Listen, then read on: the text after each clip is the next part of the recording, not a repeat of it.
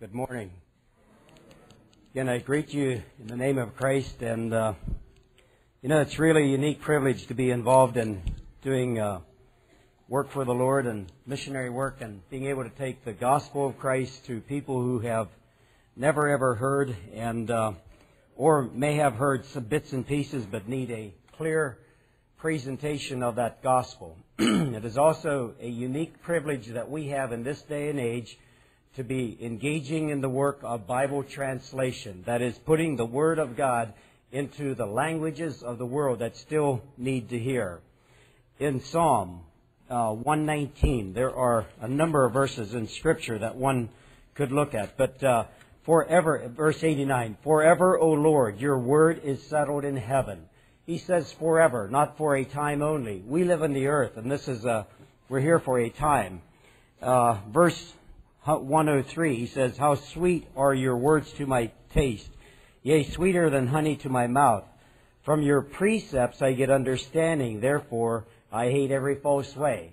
Would to God that today in our culture here in America that people would have an honor and a respect for the Word of God, and then they would hate some of those things that are out there in our culture that are so bad.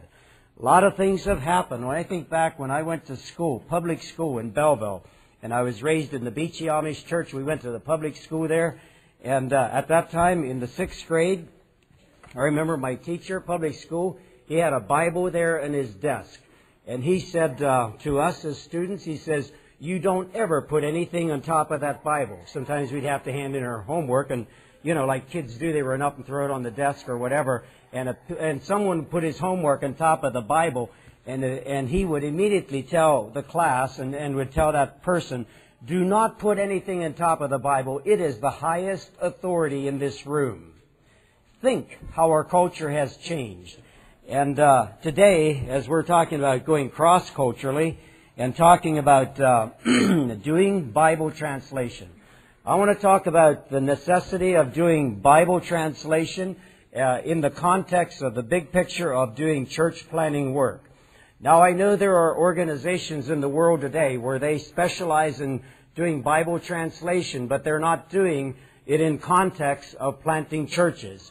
When Jesus Christ gave to us the Great Commission, and we are to be discipling the nations, how will you disciple the nations if you have not engaged in a church planning work and have not led men, women, and children to turn their back on false beliefs and trust in the finished work of Christ and in Him alone?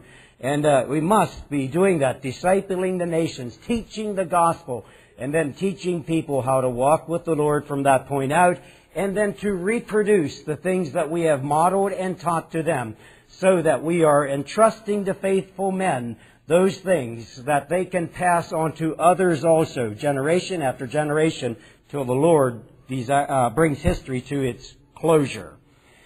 Now, in a Bible translation project, when we're talking about translating, and I hope as I'm sharing this morning, that you understand that Bible translation, it's a big undertaking. There's a lot of work involved. But on the other hand, it is doable.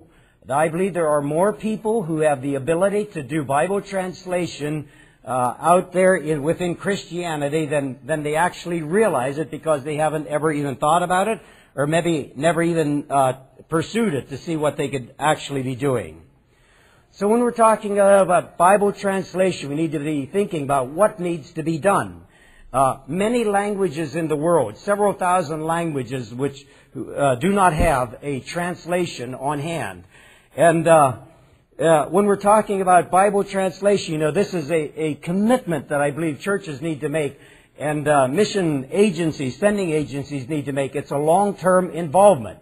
Now, it doesn't have to be so terribly long to get the translation done, but when you do a Bible translation, as we did with the Moke tribe, and first of all, we did it in context of planting that church, and when the believers then now having the Holy Spirit, and it was like a light came on in their mind and kept on getting brighter and brighter, and so eventually, the first translation in a tribal setting like that probably has a lifespan of about 20 or 25 years, and then you need to go back and revise it because people have a better understanding. Their mind can process information at a different level. So we need to be thinking about how is Bible translation going to be done? What is it that needs to be done? Sometimes there are translations that are in the culture, but yet they are not really usable. They're archaic, or they simply are not good quality translations. So in a situation like that, Bible translation does need to be done. When we are doing church planning work, we need to be able to have the Scripture in our hands and to say, this is what the Word of God says. And you need to have a translation that is usable by the people that are out there. And so when we're talking about what needs to be done and how are we going to go about doing it, what methodology, who's going to be doing it? Some Bible translation takes place where the translators spend X amount of weeks or months right there with the host society, the people that they're working with, and then they go off to a center, maybe to another location, and spend months there doing the academic part, but they're really not with the people. I wouldn't dream of doing translation like that. You need to be there with the people day in and day out, and when they're standing there in front of you, smell their bad breath and everything like that, because you need to be there, a living light, a testimony of what the Word of God is.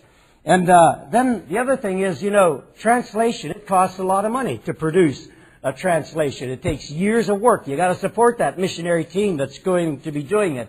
And then when it comes to printing presses don't say, hey, I want to print it for free.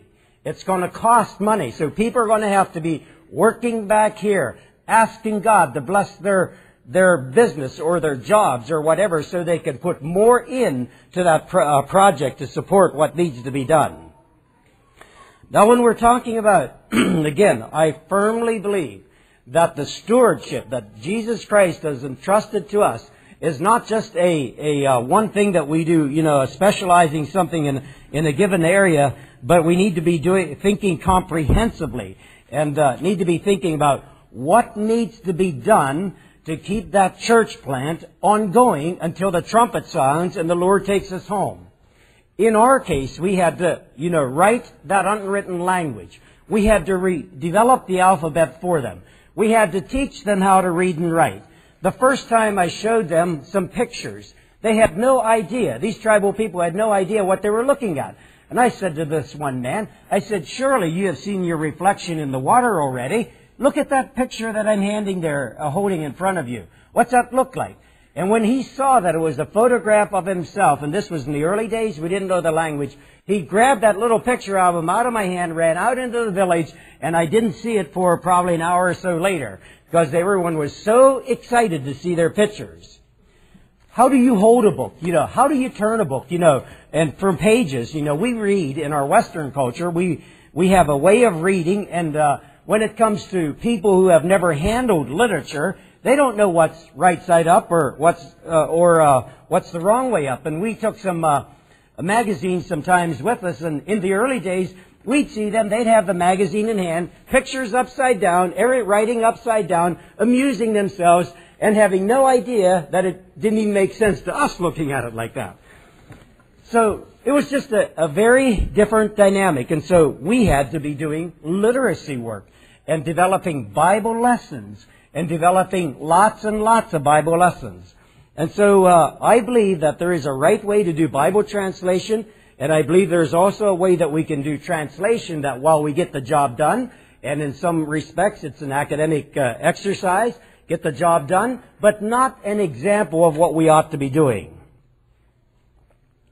Let me illustrate. 1983, we were brand new missionaries on the field of New Guinea, on the little island, New Britain Island. And we arrived there in mid-August. About a month later, there was a New Testament dedication in that area. So about a half hour up the coast, they were going to have a dedication sometime in September. And I was able to attend that New Testament dedication. Now this missionary, as the New Testament was dedicated, and they had a lot of fanfare that was going on, a lot of hoopla that was going on. And he turned around and he said to us with New Tribes Mission, we were a very small mission on that island at that time, maybe half a dozen families. And we were the ones who were going into the Moke tribe. Another tribal work had already been opened.